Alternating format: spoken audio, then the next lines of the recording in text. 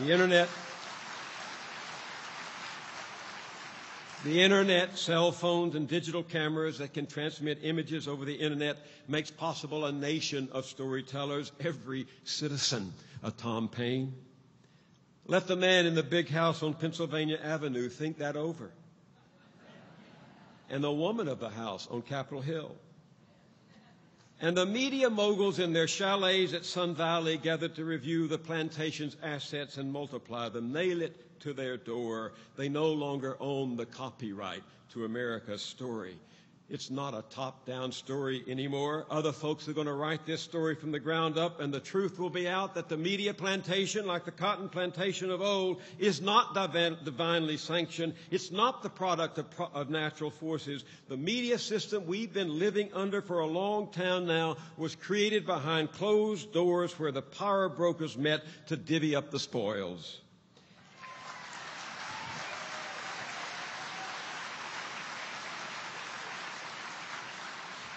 Bob McChesney has eloquently reminded us through the years how each medium, radio, television, and cable, was hailed as a technology that would give us greater diversity of voices, serious news, local programs, and lots of public service for the community.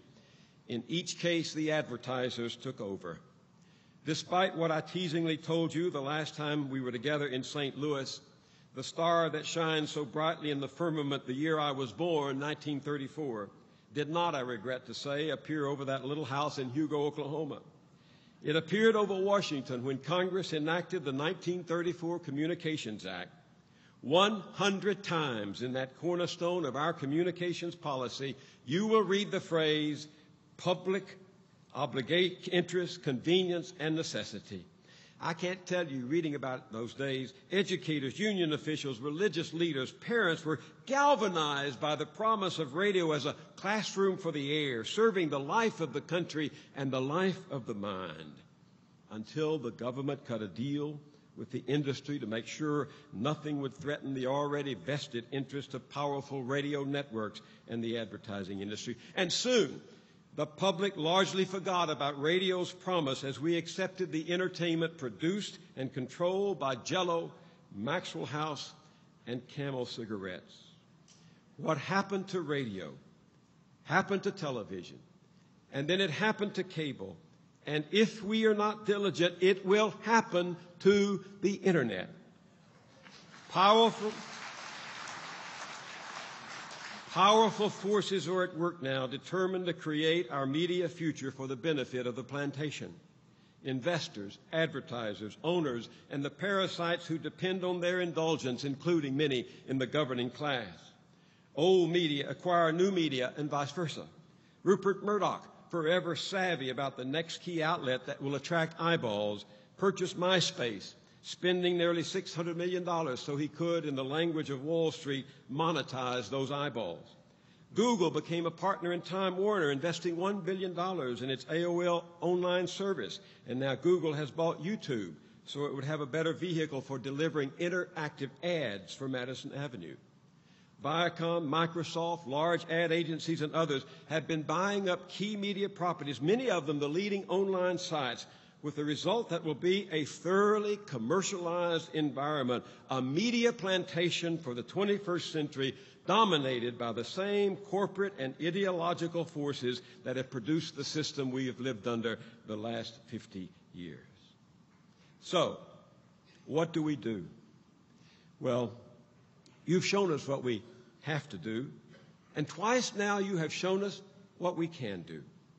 4 years ago, when FCC Commissioner Michael Powell and his ideological sidekicks decided it was okay for a single corporation to own a community's major newspaper, 3 of its TV stations, 8 radio stations, its cable TV system, and its major broadband internet provider, you said enough's enough.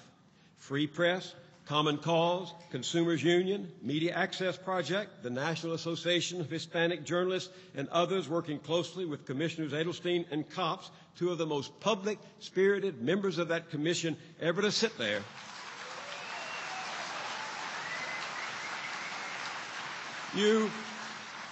You organized public hearings across the country where people spoke up deeply felt opinions about how poorly the media was serving their towns. You flooded Congress with petitions, and you never let up.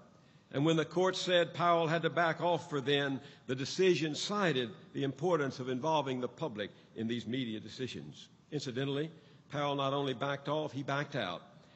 He left the commission to become senior advisor at a private investment firm specializing in equity investments in media companies around the world. And that firm, by the way, made a bid to take over both Tribune and Clear Channel, two media companies that just a short time ago were under the corporate-friendly purview of, you guessed it, Michael Powell. That whooshing sound you hear is Washington's perpetually revolving door through which they come to serve the public and through which they leave to join the plantation. You made a difference. You showed the public cares about media and democracy. You turned a little publicized vote, little publicized because big media didn't want the people to know, a little publicized and seemingly arcane regulation into a big political fight and a public debate. Now, it's true, as Commissioner Copps has reminded us, that since that battle 3 years ago, there have been more than 3,300 TV and radio stations that have had their assignment and transfer grants approved. So that even under the old rules, consolidation grows, localism suffers, and diversity dwindles. It's also true that even as we speak, Michael Powell's successor, Kevin Martin, put there by George W. Bush, is ready to take up where Powell left off and give the green light to more conglomeration. Get ready to fight. But then you did it again more recently. You lit a fire under people to put Washington on notice that it had to guarantee the Internet's First Amendment protection in the $85 billion merger of AT&T and Bell South.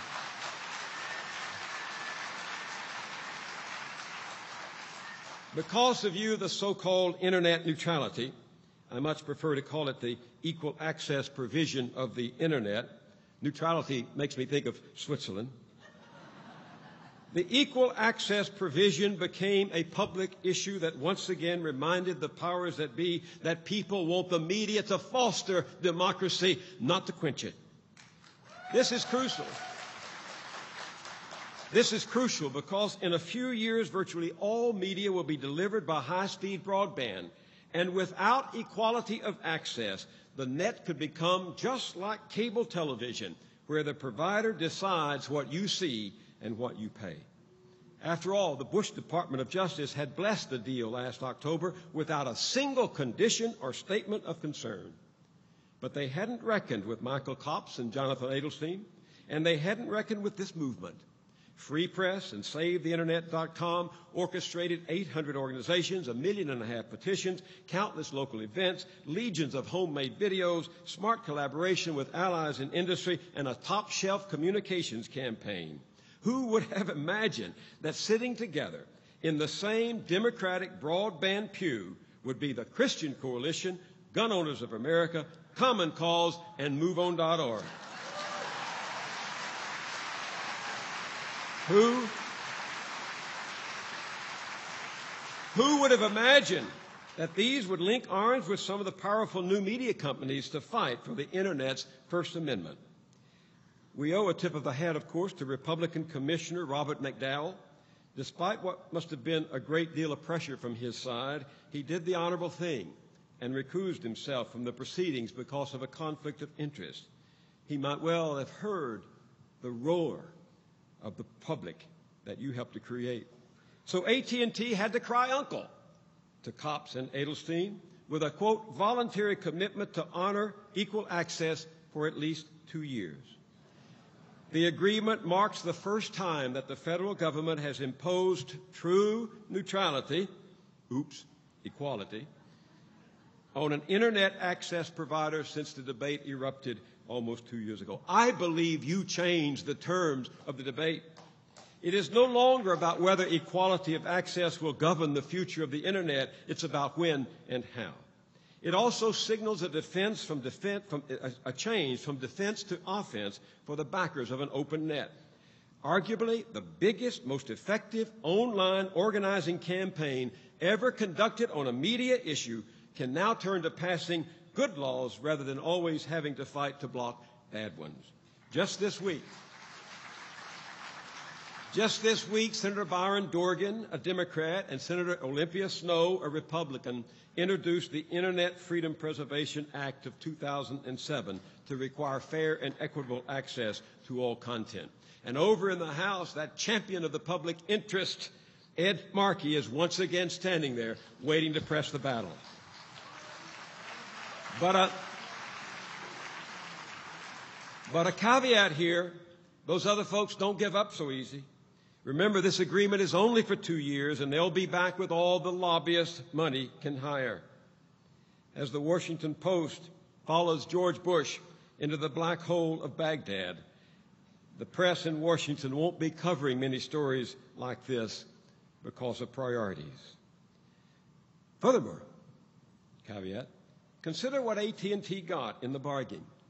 For giving up on neutrality, it got the green light from government to dominate over 67 million phone lines in 22 states, almost 12 million broadband users, and total control over Singular Wireless, the country's largest mobile phone company with 58 million cell phone users. It's as if China swallowed India. I bring this up for a reason. Big media is ravenous. It never gets enough, always wants more, and it will stop at nothing to get it. These conglomerates are an empire, and they are imperial. Last week on his website, MediaChannel.org, Danny Schechter recalled how some years ago he marched with a band of media activists to the headquarters of all the big media companies concentrated in the Times Square area. Their formidable buildings, fronted with logos and limos and guarded by rent-a-cops, projected their power and prestige. Danny and his cohorts chanted and held up signs calling for honest news and an end to exploitative programming. They called for diversity and access for more perspectives. It felt good, Danny said, but it seemed like a fool's errand. We were ignored, patronized, and marginalized. We couldn't shake their edifices or influence their holy business models. We seemed to many like that lonely and forlorn nut in a New Yorker cartoon carrying an "End of the World is Near" placard. Well, yes, my friends, that is exactly how they want you to feel. As if media and democracy is a fool's errand. To his credit, Danny didn't give up. He's never given up. Neither have some of the earlier pioneers in this movement, Andy Schwartzman, Don Hazen, Jeff Chester. I confess that I came very close not to making this speech today, in favor of just getting up here and reading from this book, Digital Destiny, by my friend and co-conspirator, Jeff Chester. Take my word for it. Make this your Bible until McChesney's new book comes out. As Don Hazen writes in his review on Alternet this week, it's a terrific book, a respectful, loving, fresh, intimate conversation, comprehensive history of the struggles for a democratic media, the lost fights, the opportunities missed, and the small victories that have kept the corporate media system from having complete carte blanche over the communications channels. It's also a terrifying book because Jeff describes how we are being shadowed online by a slew of software digital gumshoes working for Madison Avenue. Our movements in cyberspace are closely tracked and analyzed, and interactive advertising infiltrates our unconsciousness to promote the brand washing of America. Jeff asked the hard questions. How do we really want television? Do we really want television sets that monitor what we watch? Or an internet that knows what sites we visit and reports back to advertising companies? Do we really want a media system designed mainly for Madison Avenue? But this is a hopeful book. After scaring the bejeepers out of us, as one reviewer wrote, Jeff offers a policy agenda for the broadband era. Here's a man who practices what the Italian philosopher Gramsci called the pessimism of the intellect and the optimism of the will. He sees the world as it is without rose-colored glasses and tries to change it despite what he knows. So you'll find here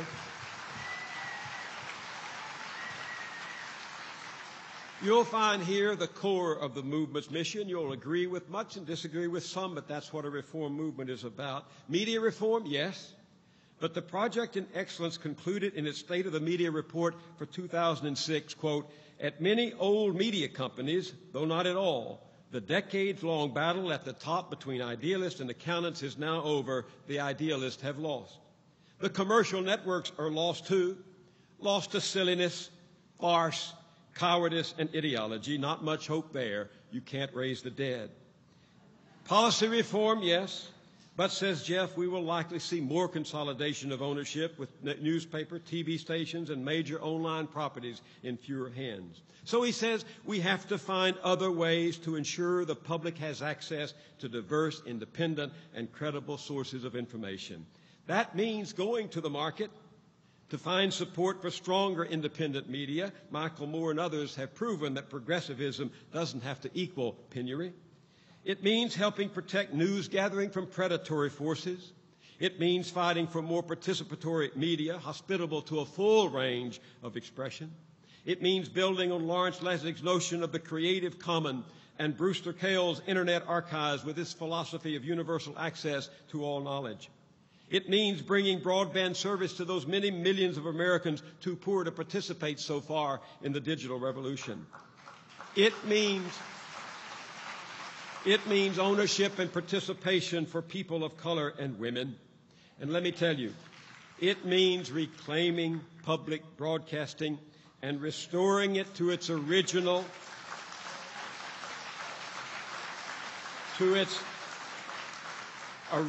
feisty, robust, fearless mission as an alternative to the dominant media, offering journalism you can't afford and can trust, public affairs of which you're a part, and a wide range of civic and cultural discourse that leaves no one out. You can have an impact here. For one thing, we need to remind people that the federal commitment to public broadcasting in this country is about $1.50 per capita compared to $28 to $85 per capita in other democracies. But there's something else I want you to think about, something else you can do, and I'm going to let you in here on one of my fantasies. Keep it to yourself, if you will, because fantasies are private matters, and mine involves Amy Goodman. But I'll just ask C-SPAN to bleep this out, and oh shucks, what's the use? Here it is. Here it is. In moments of reverie, I imagine all of you returning home to organize a campaign to persuade your local public television station to start airing Democracy Now! All right?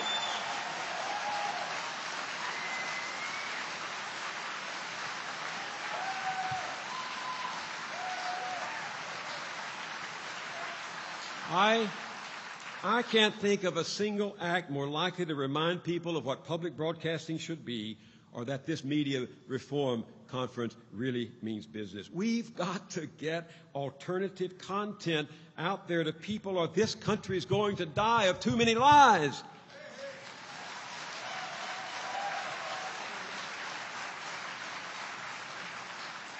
And the opening rundown of news on Amy's Daily Show is like nothing else on any television, corporate or public. It's as if you open the window in the morning and a fresh breeze rolls over you from the ocean. Amy doesn't practice trickle-down journalism. She goes where the silence is, and she breaks the sound barrier. She doesn't buy the Washington Protocol that says the truth lies somewhere in the spectrum of opinion between the Democrats and the Republicans. On Democracy Now!, the truth lies where the facts are hidden, and Amy digs for them. And above all, she believes the media should be a sanctuary for dissent, the Underground Railroad tunneling beneath the plantation. So go home, sanctuary for dissent, the Underground Railroad tunneling beneath the plantation. So go home and think about it. After all, you are the public in public broadcasting, and not just during pledge breaks. You live there, and you can get the boss man at the big house to pay attention. Meanwhile, be vigilant about the congressional rewrite of the Telecommunications Act that is beginning as we speak. Track it day by day and post what you learn far and wide, because the decisions made in this session of Congress will affect the future of all media, corporate and non-commercial, and if we lose the future now, we'll never get it back. So you have your work cut out for you. I'm glad you're all younger than me and up to it. I'm glad so many funders are here, because while an army may move on its stomach, this movement requires hard, cold cash to compete with big media in getting the attention of Congress and the people. I'll try to do my part. Last time we were together, I said to you that I should put my detractors on notice. They might just compel me out of the rocking chair and back into the anchor chair. Well,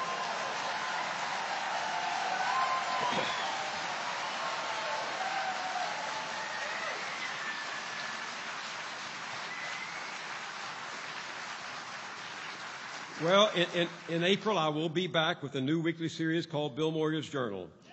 And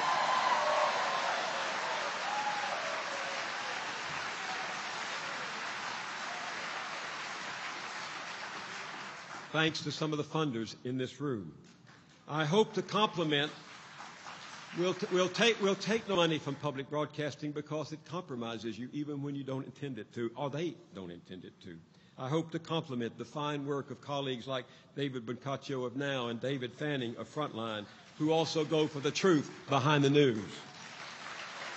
But I don't want to tease you. I'm not coming back because of my detractors. I wouldn't torture them that way. I'll leave that to Dick Cheney. I'm coming back because it's what I do best, because I believe television can still signify, and I don't want you to feel so alone. I'll keep an eye on your work. You are to America what the abolition movement was, and the suffragette movement, and the civil rights movement. You touch the soul of democracy. It's not assured you'll succeed in this fight. The armies of the Lord are up against mighty hosts. But as the spiritual sojourner Thomas Merton wrote to an activist grown weary and discouraged protesting the Vietnam War, do not depend on the hope of results.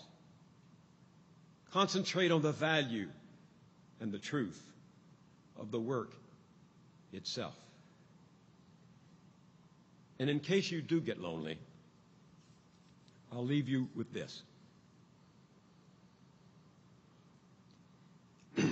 As my plane was circling Memphis the other day, I looked out across those vast miles of fertile soil that once were plantations watered by the Mississippi River and the sweat from the brow of countless men and women who've been forced to live somebody else's story.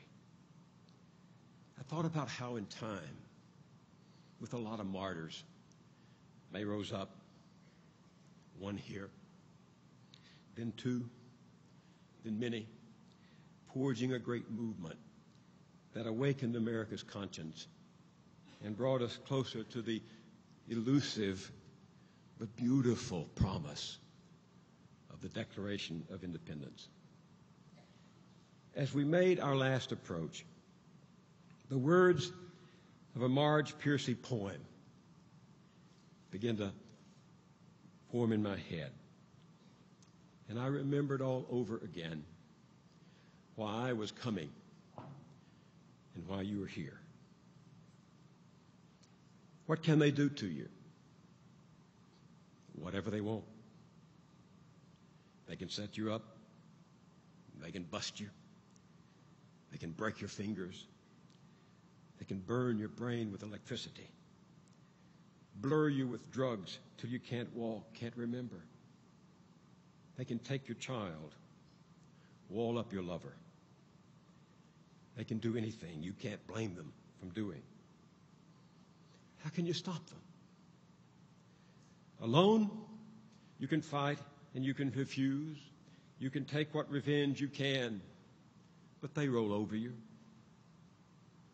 But two people fighting back to back can cut through a mob. A snake dancing file can break a cordon. An army can meet an army. Two people can keep each other sane, can give support, conviction, love, massage, hope, sex. Three people are a delegation, a committee, a wedge. With four, you can play bridge and start an organization.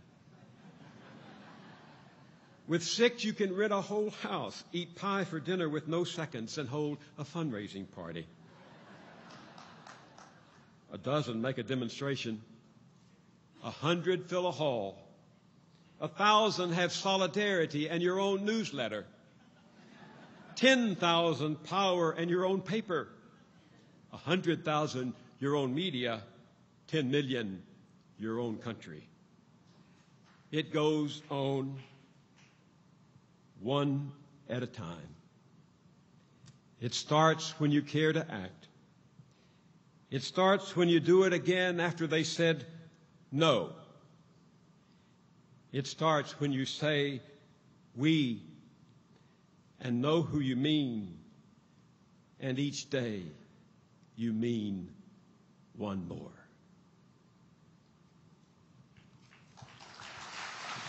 Thank you.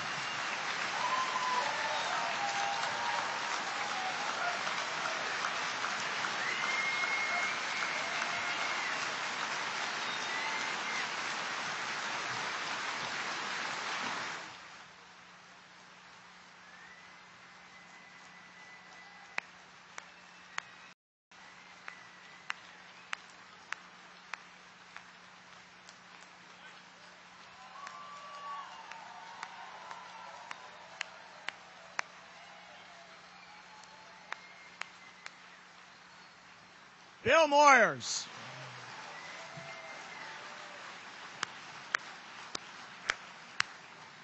Bill spoke of his fantasies. I have a fantasy that someday my write-in vote will combine with those tens of millions of others, and we will finally elect a president worthy of this nation, and he will be named Bill Moyers.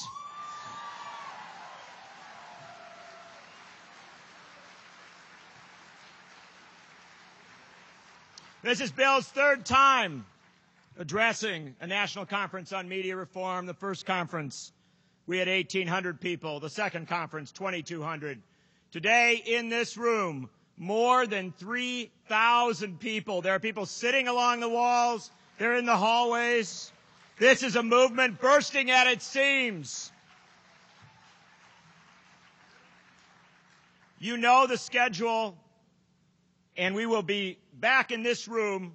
Write it down. Don't mess up. We will be back in this room at 12:15 precisely. Follow your schedule. Go to the events you want to. Know also that there are dozens of other events associated with this conference, some inside the hall, some near it. I want to alert you to two of them. Independent World Television, which is seeking to build an international television network competing with big media. Tomorrow night, Saturday, 6 p.m., room 1821. Great session, a chance to see a lot of new media. Also, our oldest allies, perhaps the United Church of Christ, with us from the very beginning, before we were a movement in many ways. The group that will bring 10,000 people next June to see Bill Moyers address their 50th annual General Synod. We'll be holding an event at First Congregational Church tonight at 5:30 p.m., featuring journalist Randall Pinkston, just back from Baghdad. A worthy event. Finally, I do want to note here, there's a woman in the crowd, I believe, Phyllis Daly from Montreal. Please, if you can, when we finish now, make your way up to stage right. Josh Silver has a message for you.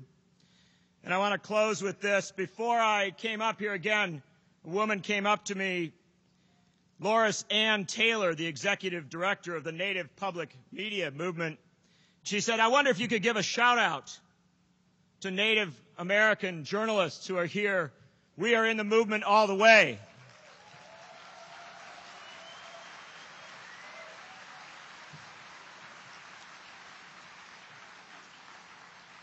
And I said to her, if the first Americans are in this movement, then truly we have come first circle.